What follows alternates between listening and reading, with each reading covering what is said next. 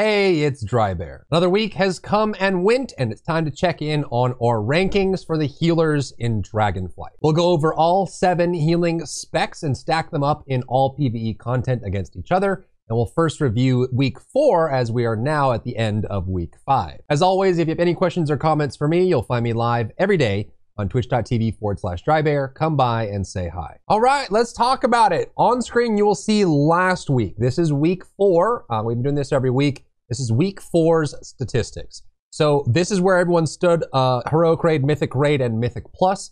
I like including Heroic Raid because it shows what the upper limit of a character is, because difficulty doesn't really restrict you in any way. Whereas in Mythic Raid, you have a confined group size, and difficulty mechanics will constrain how you play your character. Whereas in Heroic, you're kind of left to do whatever you want.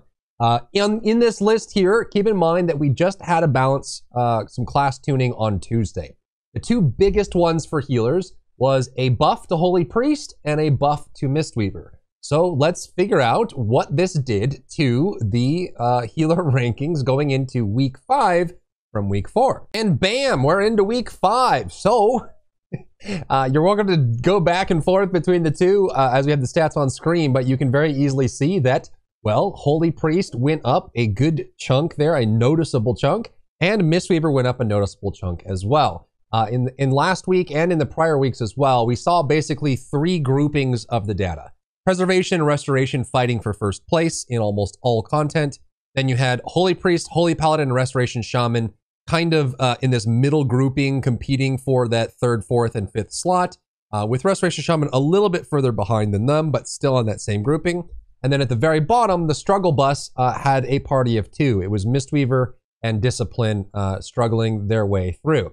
Now, with the buffs that we got for Holy Priest, that has pushed them in this in-between land between the middle grouping and the 2 at the top. Holy Priest has overall just been jumping. Heroic Raid and Mythic Raid, Holy Priest has kind of secured that 3rd place slot, which makes sense. Holy Priest is a raid healer. They should be good at putting out throughput. They should be good at general, like overall measurable performance in a raid setting.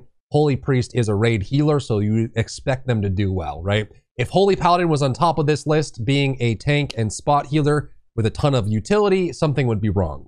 So that's kind of just where we're at with the heals. And then we saw Restoration Shaman did come up relative to their classes as well. This could just be, people are getting better at Restoration Shaman, or they're getting more gear. And as that gear gets higher, they scale better. Resto Shaman is one of the few healing specs in the game where they do well with any secondary stat. They have almost equal weightings for most of their secondary stats. In M+, they favor having that haste, and then in early progression, Mastery does well in Raid. But for the most part, every stat for Resto Shaman does well. So as the stat pool gets higher, they scale really well. So Restoration Shaman came up a little bit from that gap that it was in, and a big improvement is Mistweaver. So you can see that the buffs that Mistweaver received, they got an overall healing increase, and then they got a DPS output increase on their abilities, which as a DPS, a healer that does damage to heal with fist weaving, the damage increase was also a healing increase, obviously, because it converts that damage into effective healing. So they left they basically got off the struggle bus, and they got into kind of like the average middle area, but Discipline is still on the struggle bus there all alone. I don't know. There's no one there to play rock, paper, scissors with. They're not playing Pokemon cards with anyone. No one wants to trade Pokemon with them. They're just sitting on the struggle bus, and I don't really know what's going to happen. We know going into 10.0.5, Disc Priest is getting some, I wouldn't say they're like amazing changes, but they're pretty awesome. 2 stacks of Pain Suppression is going to be pretty fun to play with. That gives you some nice damage reduction to play around with. I still maintain the perception that Discipline is, their kit is fine, their tree is fine for the most part. There's a few gripes that I have with how their talent trees are set up, but in general, I would say overall, they're in a fine spot. Their numbers just are not good enough. They just need to do more throughput. They just need higher numbers. I think you could probably do some more scaling on their individual damage spells and healing spells, and maybe do like a blanket healing increase Like if they just did more throughput, I would say that they would be just fine. They're just not healing enough for how hard they have to work, especially too. And you'd expect, I mean, typically Discipline Priest has been an amazing choice for Mythic Plus, but they are the bottom in all three categories: Heroic Raid, Mythic Raid, and Mythic Plus. The very bottom is Discipline. When you look at raiding in general, Holy Paladin kind of struggles in early content, like Heroic Raid. Part of that is just because skill level and because, you know, the raid healers can parse like mad in Heroic Raid. Like they just go crazy healing massive groups, putting throughput out there. But again, they're, you know, I would say Resto Shaman, but more so Holy Paladin is kind of in a league of its own in that they provide utility and they provide tank and spot healing like no one else can compete with. And so even if their overall HPS or throughput is lower, they still will be brought. I can't imagine any serious raid group not having at least one Holy Paladin in it, regardless of where they are statistics-wise. Another interesting aspect is last week and the week before, we did see Preservation kind of struggling to keep up with Restoration. This week, they have clinched all three categories. They're number one in Heroic Raid, they're number one in Mythic Raid, and they're number one in Mythic Plus. They did see a minor buff, and obviously gear gets better every single week. But this week, even in Mythic Raid, Preservation Evoker has just absolutely dominated. A lot of their healing is very easy to access and very easy to aim and land. So unlike Restoration Druid, which needs more ramp time and more preparation, I still maintain that there is not a single raid healer cooldown in the entire game that holds a candle to Rewind. Rewind is just what Revival wants to be. And you compare that to any other raid healing cooldown, and it is just so ridiculously good.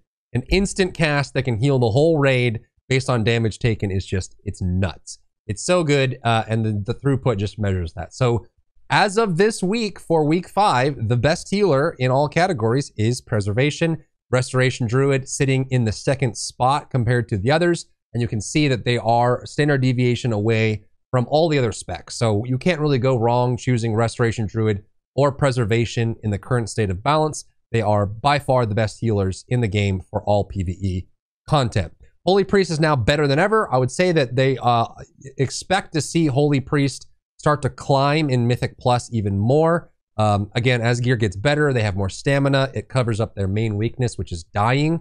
Holy Priests are just vulnerable to death. They're made of toilet paper. But if they can get around that, their throughput is amazing and they do exceptionally well. They're climbing up in Mythic Plus. We actually did see Restoration Shaman climb a bit in Mythic Plus as well. And in Heroic Raid, when you can just parse like crazy, they actually do about average. They're middle of the pack for Heroic Raid. In Mythic Raid, they struggle to keep up. Some of their healing has more setup to it. If you're looking for a raid guide, I just released my Resto Shaman raid guide on the channel, so you can check that out if you're looking to do restoration, and we'll be working on the Mythic Plus Resto Shaman guide coming soon.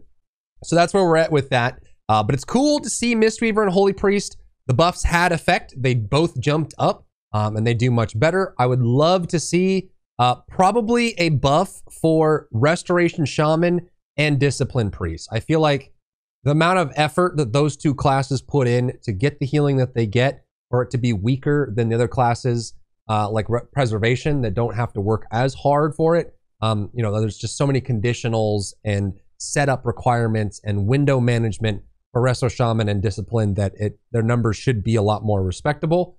So I'd like to see that up, and I would expect to see Resto Shaman higher than Holy Paladin. And honestly, I would say that Mistweaver probably needs even a tiny bit more from what they got, but we'll see. They're probably just trying to be more cautious because we know that Mistweaver is getting a bunch of talent reworks in 10.0.5. A lot of stuff is shifting around. They don't know how good Shailune's gift is going to be, so we'll see what that does to them and how that patch goes overall. So this is where we're at with healing. If you are, let me know down below in the comments where you stand on this meter. Is your class represented here in a way that you feel is right? Is there anything that you feel like needs to change in the game that hasn't changed yet? You like to see more buffs? Would you like to see some nerfs? We usually don't get too many healing nerfs, but you know, anything's possible, I guess. And which specs do you think are the most reliable, the most valuable, the most sought after, especially in the groups that you're in right now? So That's the healing rankings for week 5. I will see you in the next one. If you have any questions or comments for me, you'll find me live every day on twitch.tv/Drybear. Come by and say hi. If you enjoyed yourself today, leave a like down below. You can support me and my work on Patreon and view Patreon exclusive content, link in the description. Thank you so much for tuning in, and I'll see you in the next one.